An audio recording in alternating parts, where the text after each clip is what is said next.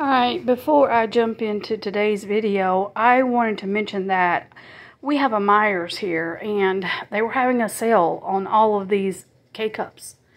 So I bought these. I got the baked apple pie, the Snickers, and this one is the Twix. I love the chocolate. And this one is a glazed donut.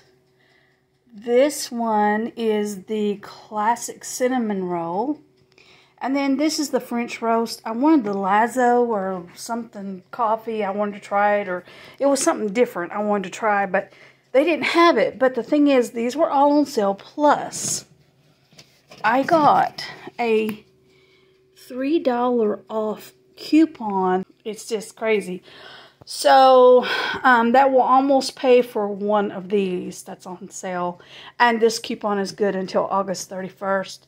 So, I can use it in July or August.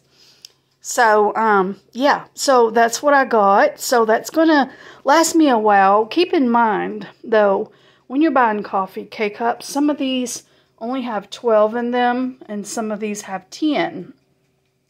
But now, some of my coffee pods I reuse the second time, go back through a second brew. If I'm not going to use it right away, though, I will put it into a Ziploc bag, just a little Ziploc bag, you know, and I will put it in the fridge until I'm ready to use it, but then I try to use it within a day or so.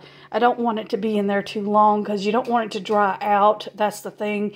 If it gets dried out, it may or may not work for you, but it usually works when you want a second cup and you run it back through, and you could save money that way. And as you run it back through, of course, you know, it weakens the coffee. So you got to keep in mind it weakens the caffeine, it weakens the flavor, but some of them still tend to be pretty strong if you do a second cup run through. So, and you know that I did a recent video about saving money, and I'm still going to continue those videos. I'm getting some things actually in order, and I've been working on filming and things, so be sure to check back in because I've got more money saving tips. But anyway, on to today's video. So I'm using my little tabletop oven, and that seems to be baking up pretty good. I think it's almost done, actually. But this tenderloin, pork tenderloin, that I'm mentioning in this video was already pre-seasoned, and I forgot to mention that. Okay, first of all, I had this meat in my freezer, and I got it on sale. It was like $3 or $4 a piece. So when you find meat on sale, go ahead and get it and put it in your freezer for later use. I know it's the summertime and a lot of people just want to save time, or they want to cook outside.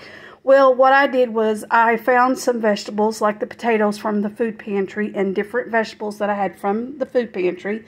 Put it all on this one sheet pan, and I'm going to bake it all together. So sheet pan dinners can save you money. But the thing about this is it can also transfer to a barbecue grill. All you do is put your food onto these, put it onto the charcoal grill or the gas grill, and there you go. You've got a meal, and hey, it's easy, it's simple, and it's quick, and it's inexpensive.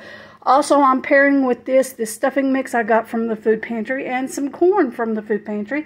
And I had some zucchini left over, so I'm going to be making me some zucchini to go with all these vegetables. So this right here will feed one person about a whole week. Maybe, yeah, about a whole week. I'm going to say it's about at least 8 servings here. So this is about 8 dinners. And what you have left over, you can freeze it, and you can put it into a soup later. So, but anyway, this was just a little tip I wanted to throw out there of what I'm making and everything, and using up the food pantry items, but yet trying to save money. And if you want to keep cool and don't want to cook in the house, you can cook outside. This is easily, if you cut your vegetables right, they will not fall through the grates, especially if you use this and place it on there right.